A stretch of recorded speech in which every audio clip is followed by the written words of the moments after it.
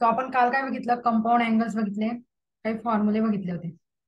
ठीक आहे, तर आपण एकदा फॉर्म्युले रिवाइज करू. लर्न केले का सगळ्यांनी?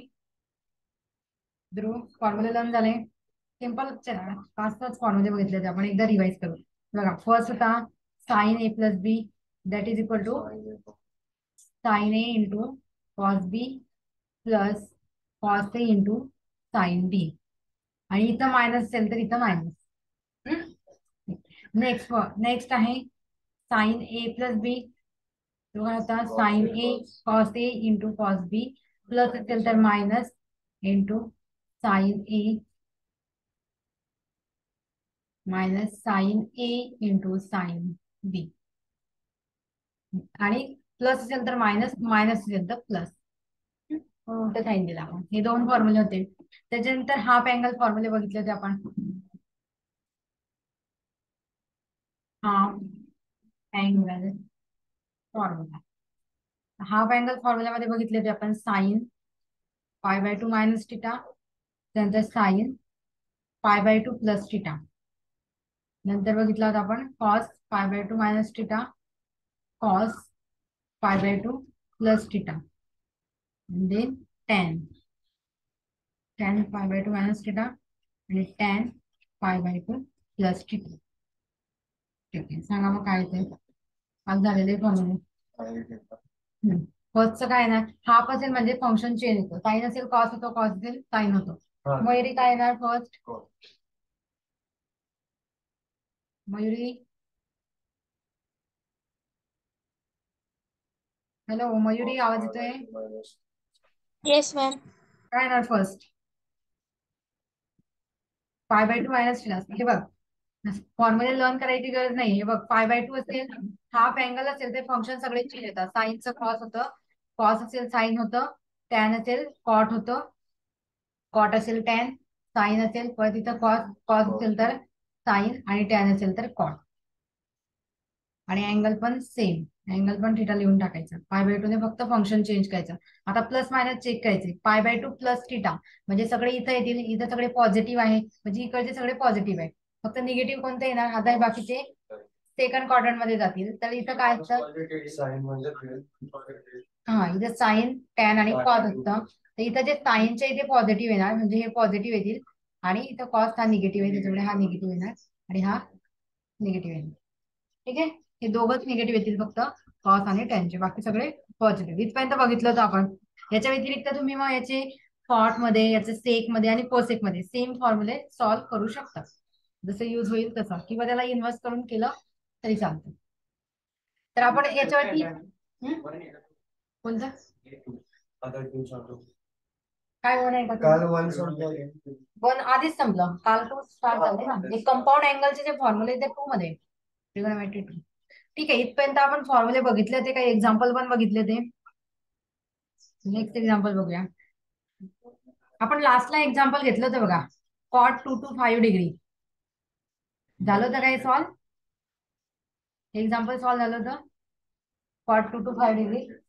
तर याला सॉल्व करा. मग याला आपण असं लिहू शकतो 1/10 2 to 5, किंवा डायरेक्ट याच्यामध्ये केलं तरी चालेल.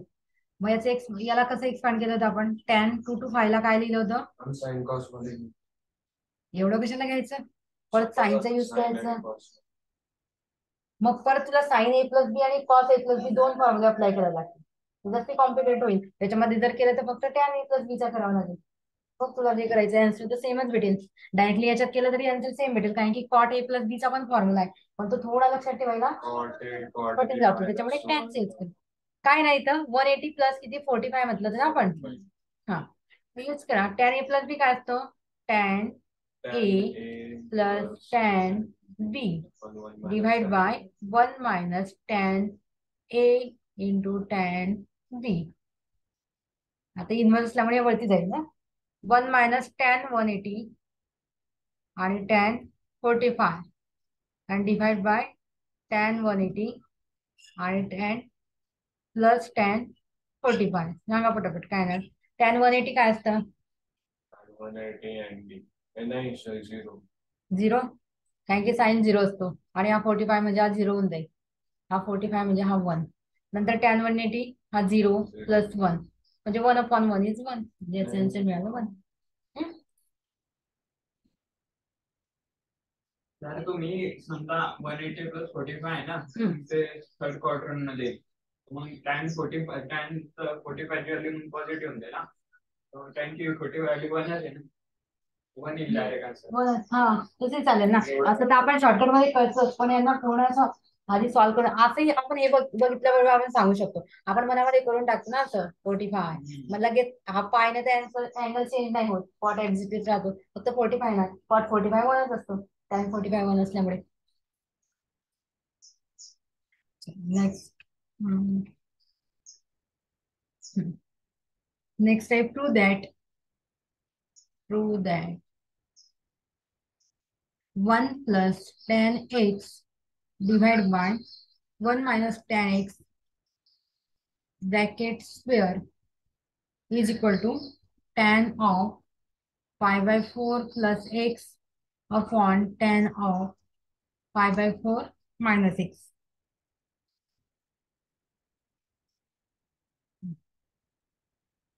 सॉल्व कर. आता या साईडला तर आपण इतकं एक्सपान्शन करण्यापेक्षा याला आपण a+b फॉर्म्युला अप्लाय करू शकतो. सो आपण ही साईड आधी चूज करू, RHS. So RHS is tan pi/4 plus x divided by tan pi/4 minus x. याचं एक्सपान्शन करून टाका आधी. काय ना, tan a+b म्हणजे tan pi/4 plus tan x divided by 1 - tan pi/4 into tan x. a+b formula apply करा. खाली पण तेच आहे, खाली पण a - b चा फॉर्म्युला अप्लाय करा. tan pi/4 minus tan x divide by 1 plus tan pi/4 into tan x. त्याला सॉल्व करा पुढे. tan pi/4 काय असतो? 1. pi/4 45 degree. tan 45 हाँ pi/4 है ना यहाँ, टू थोड़ी. tan pi/4 is 1, तो 1 plus tan x divide by 1 minus हा पण 1 होऊन जाईल, म्हणजे 1 - tan x divide by tan pi/4 is 1, 1 - tan x आणि अपॉन 1 plus tan x. 5 मिनिटं tan x. ठीक आहे, मग हे वरती जाईल क्रॉस म्हणजे 1 plus tan x divide by 1 - tan x multiply 1 plus tan x divide by 1 - tan x. हा रिव्हर्स होऊन जाईल ना वरती गेला तर, म्हणजे स्क्वेअरिंग येत आहे, दोघं रिपीट आहे. 1 plus tan x divide by 1 - tan x. Common bracket square लिहू शकतो आपण त्याचा दोघे. ठीक आहे, झालं. प्रूव्ह दॅट LHS साईड मिळाली. मयुरी, कळालं काही प्रॉब्लेम आहे याच्यामध्ये? नाही मॅडम, मला नाही कळालं. नाही कळालं? कुठून नाही, काय नाही कळालं? म्हणजे डोक्यावरतूनच जाते, म्हणजे कळलंच नाही ते. डोक्यावरतून जाते. हे बघ, आपल्याला हे प्रूव्ह करायचंय की LHS साईड दिली आहे आणि RHS साईड दिली आहे. एक कोणती तरी चूज करून आपल्याला प्रूव्ह करायचंय. मग आपण ही घेतली RHS साईड. हा फॉर्म्युला काय, टॅन एक अँगल दिलाय बघ, दोन अँगलची ऍडिशन आहे, म्हणजे कोणतं फंक्शन आहे, कंपाऊंड अँगल्स आहे. हे कंपाऊंड अँगल आहे. आपण tan a+b चा फॉर्म्युला बघितला होता. काय असतो tan a+b चा formula? Hello, tan a sign A into cos B plus sine cos A into sine B. Cos आणि साइन कुठे आले टॅन मध्ये? हे बघ, tan a+b चा फॉर्म्युला काय बघितला होता आपण? बघितले होते ना साइनचे, कॉसचे, टॅनचे. याचा असतो tan a plus tan b divide by 1 - tan a into tan b. आणि मायनस असेल तर इथं मायनस असतं, इथं प्लस असतं. हे बघितले ते ना काल. आठवते का फॉर्म्युला मयुरी? येस. मग इथं tan a+b, मग साइन मध्ये कशाला जायचं? tan a+b चा फॉर्म्युला बघायचा. मग tan a+b काय असतो? tan a plus tan b, हा b. नंतर 1 - इथं tan a into tan b. हे आपण फर्स्ट साठीच केलं. नंतर त्याला डिवाइड करून परत तीच टर्म आहे, फक्त इथं मायनस आहे. म्हणजे इथं काय होणार? tan a minus tan b upon 1 plus tan a into tan b. कळालं? कळालं का मयुरी आता? हो. आता फक्त आपण त्याच्यामध्ये व्हॅल्यू पुटअप करणार. tan pi/4 is 1 and plus tan x as it is लिहिलंय फक्त tan phi by 4 ची व्हॅल्यू पुट अप केली. So here 1 plus tan x upon 1 minus हा पण 1 होऊन जाईल. tan phi by 4 म्हणजे किती tan 45 degree. So tan 45 is 1. He value काय होईल 1 होईल. ठीक आहे. So 1 into tan x is tan x. So 1 plus tan x upon 1 minus tan x इथपर्यंत मिळालं आपल्याला. नेक्स्ट सेम खाली पण tan pi by 4 is 1 minus tan x upon 1 plus tan x. आता हे काय होईल की इकडे खाली डिवाइडला आहे आणि फ्रॅक्शन आहे, वरती येताना हा रिव्हर्स होऊन जाईल. म्हणजे वरती प्लसची टर्म येईल, खाली मायनसची टर्म येईल. इथं लिहिलंय आपण ते. आता हा दोघं सेम आहे, प्लस प्लस म्हणजे याचा पूर्ण स्क्वेअर, खाली पण पूर्ण स्क्वेअर. आपण त्याला कॉमन स्क्वेअर लिहू शकतो. 1 plus tan x upon 1 minus tan x bracket square. कळालं का मयुरी आता? हो कळालं. ठीक आहे, नेक्स्ट बघू.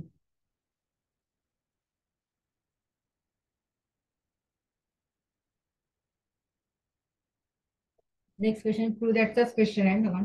Cos x plus y into cos x minus Y is equal to cos square y minus sine square x. RHS side दिली आणि एलएचएस साईड दिली. आपल्याला दोघं साईड प्रूव्ह करायचे. काय करणार याच्यामध्ये ही ही फर्स्ट घेणार आपण. एलएचएस साईड घेऊया. डायरेक्टली फक्त काय करायचंय हे फॉर्म्युले पुटअप करायचे. कॉस ए प्लस बी आणि cos A minus B. Formula काय असतो कॉस ए इंटू कॉस बी आणि प्लस असेल तर मायनस. कॉस मध्ये साइन चेंज होतं. म्हणजे इथं काय येणार कॉस आधी आपण पूर्ण साईड लिहू एक्स मायनस वाय. त्याला एक्सपांड करा. इथं काय होईल कॉस ए इंटू कॉस बी म्हणजे वाय मायनस साइन ए इंटू साइन बी. ठीक आहे, फर्स्टचं कळालं. फॉर्म्युला माहिती आहे तुला हा कॉस ए प्लस बी नाही. हे बघ आपण फॉर्म्युले बघितले काही कॉस ए प्लस बी आणि cos A minus B. Formula काय असतो हे दोघं काय अँगलचे ऍडिशन आहे. ए आणि बी अँगल्स आहे आणि हे ट्रिगोनोमेट्रिक फंक्शन आहे. तर आपण काय करणार याचा फॉर्म्युला असतो cos A into cos B minus sign A into sine B. म्हणजे काय करते दोघं कॉस फंक्शन घेतोय. फर्स्ट अँगल सेकंड अँगल इथं प्लस असेल इथं मायनस घ्यायचं आणि साइन ए साइन बी असा फॉर्म्युला आहे. आणि जर इथं जर मायनस असेल म्हणजे कॉस ए मायनस बी असेल तर काय करणार ए cos A into cos B plus sign A into sine B. ठीक आहे, हा फॉर्म्युला आहे. मग आपल्याकडे इथं काय दिलंय कॉस ए ए प्लस बीच्या ऐवजी एक्स प्लस वाय आहे. म्हणजे इथं तुम्ही एक्स आणि वाय घ्या फक्त आणि याच्यामध्ये पुट करायचं. म्हणजे हा काय होऊन जाईल cos x into cos y minus sine x into sine Y. ठीक आहे, हा फर्स्ट कम्प्लीट झाला. सेकंड ब्रॅकेट मध्ये काय कॉस ए मायनस बी म्हणजे cos x into cos Y plus sine x into sine Y. कळालं ध्रुव?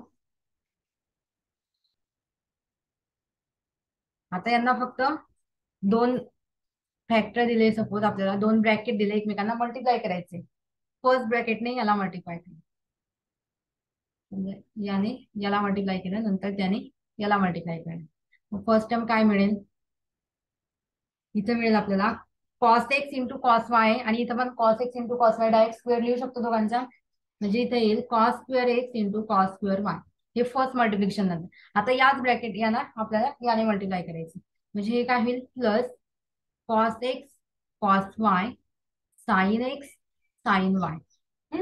आता आता याच्याने सेकंड टर्म आता या टर्मने याला मल्टिप्लाय करायचंय नेक्स्ट याने याला मल्टिप्लाय करायचं. म्हणजे काय होईल इथं मायनस आहे त्याच्यामुळे मायनस येईल sine x sign Y cos x cos Y sine x sign Y into cos x cos Y ही पूर्ण टर्म नंतर मायनस. आता या टर्मने लास्ट टर्मला मल्टिप्लाय करायचं म्हणजे काय होईल sine square x sine square Y. ठीक आहे, आता ही बघा ही टर्म आणि ही टर्म सेम आहे.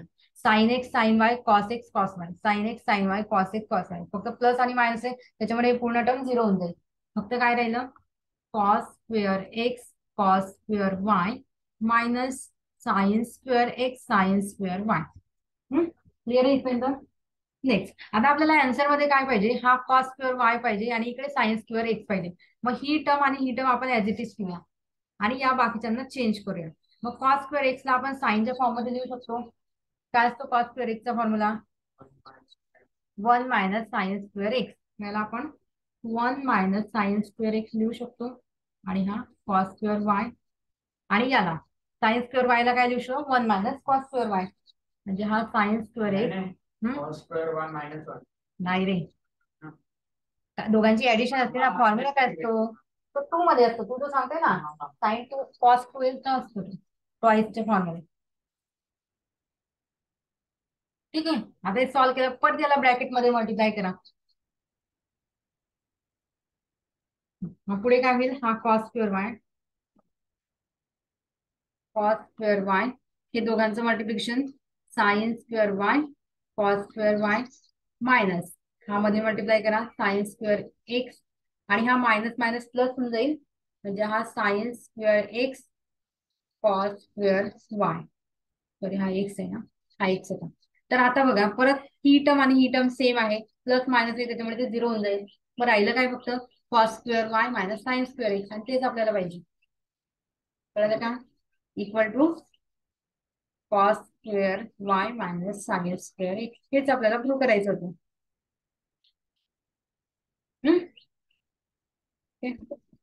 बर्डी होती नाही आली का अजून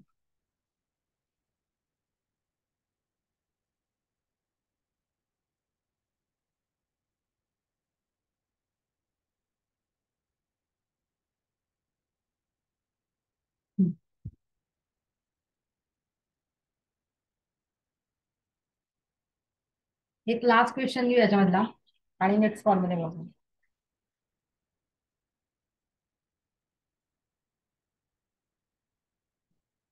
नेक्स्ट क्वेश्चन आहे tan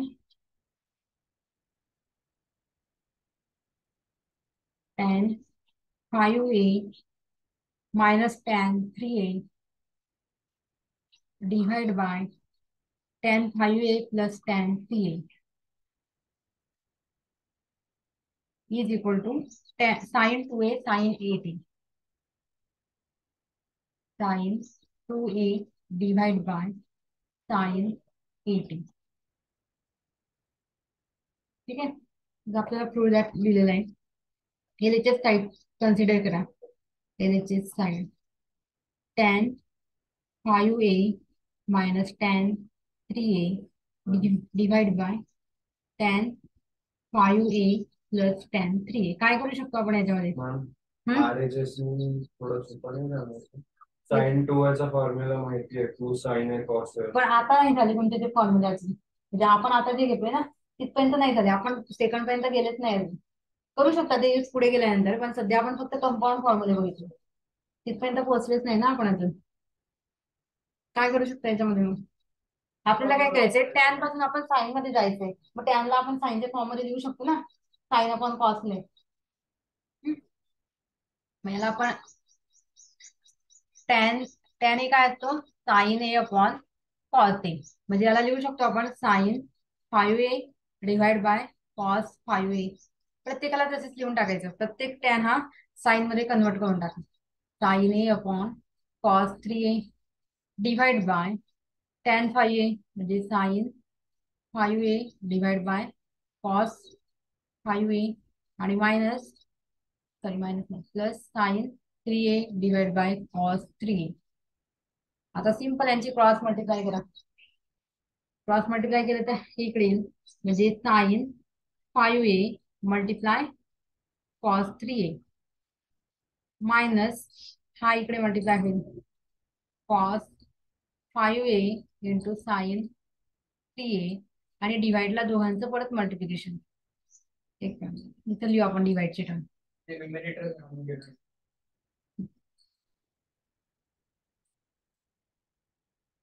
ठीक आहे इथं डिवाइडची टर्म लिहून घेतली त्यानंतर कॅन्सल करू आता यांचं करा हा 3 हा sign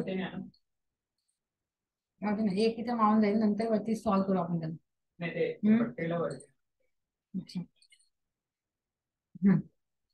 sign 5a into cos 3a plus इकडे मल्टिप्लाय करा cos 5a into sine 3a आणि डिवाइडला काय येणार साइन कॉस 5a आणि कॉस 3a म्हणजे दोघं सेम टर्म हे डायरेक्टली कॅन्सल होऊन जातील दोघं डिवाइडला त्याच्यामुळे कॅन्सल होऊन जातील फक्त ही टर्म राहिली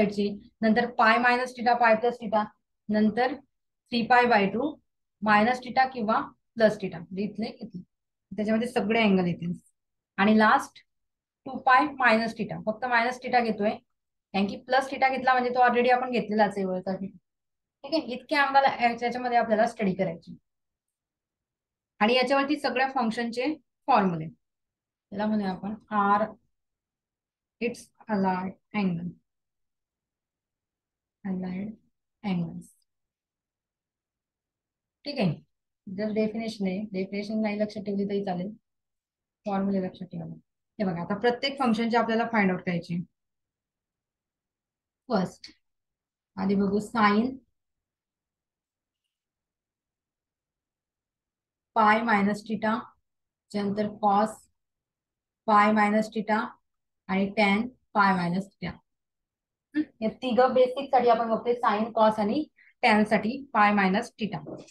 नंतर नेक्स्ट बघूया आपण पाय प्लस थिटाचे. साइन पाय plus theta, cos pi plus theta आणि टॅन पाय प्लस थिटा.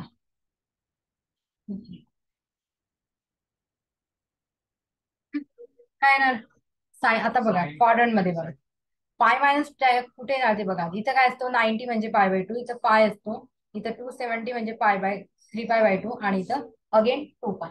ठीक आहे. याला काय म्हणतो आपण first quadrant, second quadrant, third quadrant आणि फोर्थ क्वाड्रंट. इथं कोणते अँगल्स पॉझिटिव्ह असतात? ऑल. इथं साइन, इथं टॅन आणि इथं कॉस.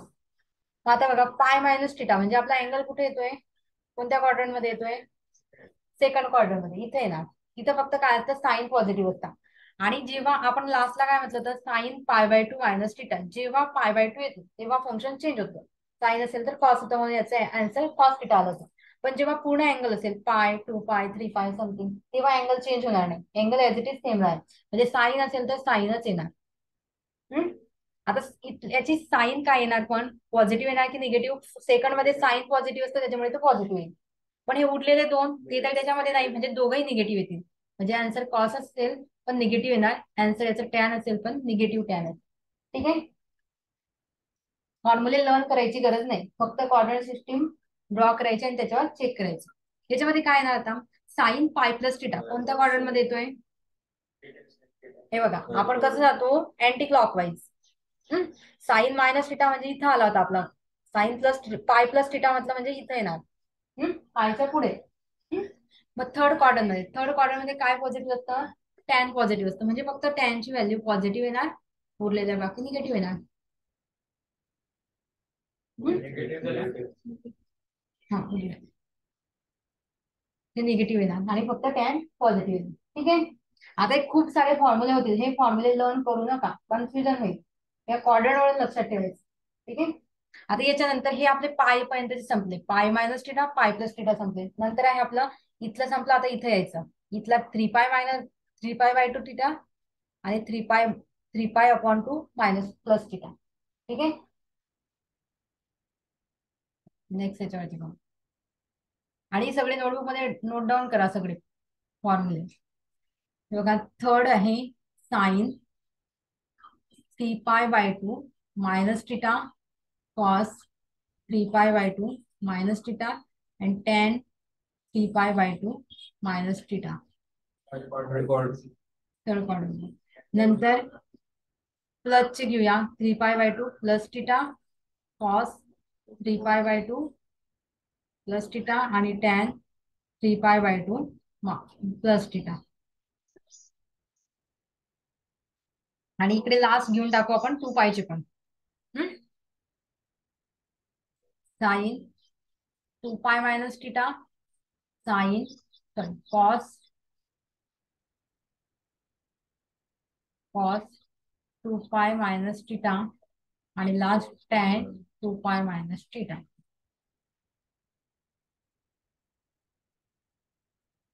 ठीक हे बघा आता इथं 0 आहे, पाय बाय 2 आहे, पाय आहे, 3 पाय बाय 2 आहे. आपण कोणता बघतोय 3 पाय बाय 2 मायनस थिटा म्हणजे तो इथे येणार आणि 3 पाय बाय 2 प्लस थिटा इकडे येईल. म्हणजे आन्सर काय येतील? हा येणार थर्ड क्वाड्रंट मध्ये. इथं काय पॉझिटिव्ह असतं? साइन टॅन आणि इथं कॉस. म्हणजे आपण थर्ड मध्ये बघतो इथं फक्त टॅन आणि कॉस पॉझिटिव्ह असेल. म्हणजे हा पॉझिटिव्ह असेल, हा टॅन आणि एक मिनिट इथं पाय बाय 2 अँगल असल्यामुळे फंक्शन पण चेंज होईल ना. मल्टिपल ऑफ पाय बाय 2 म्हणजे टॅनचं कॉट होईल. म्हणजे आन्सर लिहिताना आपण इथं कॉट लिहिणार आणि थिटा आणि तो इथं पॉझिटिव्ह. उरलेले साइनचे काय येणार? कॉस येणार, निगेटिव्ह येणार आणि थिटा. कळतंय? आणि हा काय येणार? साइन निगेटिव्ह आणि थिटा.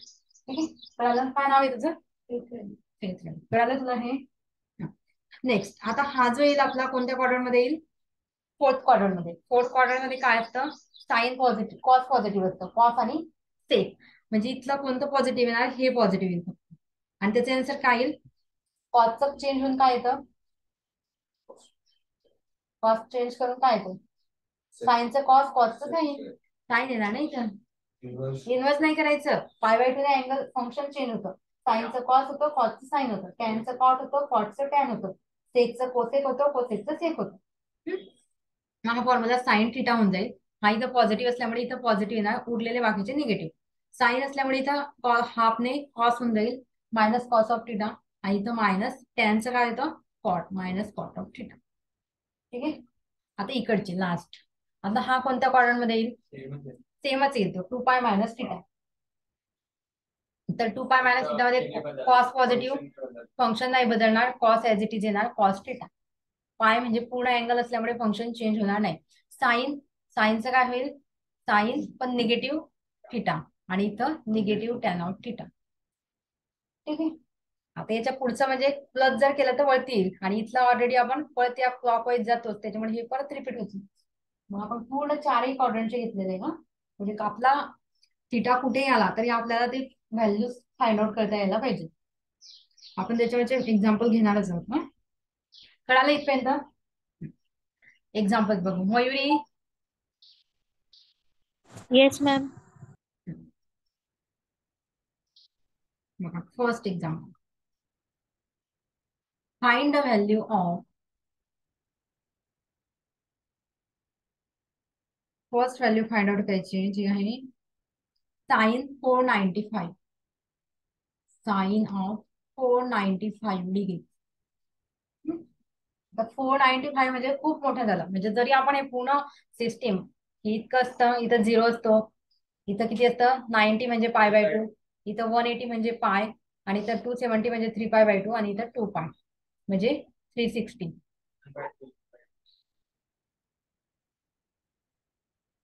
ठीक आहे. हे कळालं पुन्हा. आता आपल्याला बघायचे साइन 495. मग हे पूर्ण जर आपण फिरून आले असेल तर फक्त किती कम्प्लीट होईल? 360 होईल. आपल्याला त्याच्या वरती पण जायचे. मला आधी त्या ऍडिशन मध्ये लिहू आपण. साइन 360 प्लस समथिंग काहीतरी असेल. मायनस का? याला लिहाय 360 प्लस ना रे, 495 मिळवायचे ना आपल्याला. 495 मायनस 360. हा किती? 3. म्हणजे किती राहिले? 135. स्प्लिट करतोय ना आपण त्याला. इतकं मिळालं, याला आपण 495 लिहू शकतो. आता हा फॉर्म्युला बघितला आपण. साइन हा 360 म्हणजे काय? 2π ना. मग आपण हा फॉर्म्युला आताच बघितला, साइन 2π प्लस थिटा. म्हणजे ऍक्च्युली तो थिटाच राहील, इथं बघायची गरजच नाही. पॉझिटिव्ह म्हणजे फर्स्ट क्वाड्रंट आहे. मग फक्त काय येईल? साइन ओनली थिटा म्हणजे 135. कळालं हे नाही कळालं? हे बघ, काय की इथपर्यंत संपून जातं ना. आपण फक्त कशासाठी बघितलं? इथपर्यंत बघितलं. आता याच्यावरती 0 असतो, 0 3π, हे परत अँगल तेच रिपीट होता, म्हणून आपण प्रत्येक वेळेस नाही बघितलं. इथून अँगल परत तेच रिपीट होते, रिपीट आले तर ही सायकल कंटिन्यू चालू राहील ना, अशी चालूच राहील ही. म्हणजे आपला अँगल इथं संपून जो अँगल येईल तर याची जी आधीची जी व्हॅल्यू होती इथल्या फर्स्ट याची, तीच सेकंडची येणार. तिचा राऊंड केला तरी तीच याची पण येणार. कळतंय? म्हणजे आपला एक राऊंड कम्प्लीट झाला 360 पण त्याच्यावरती आपले काहीतरी 135 नंबर आहे अजून. म्हणजे फक्त आपल्याला पॉझिटिव्ह 135 ची व्हॅल्यू फाइंड आउट करायची.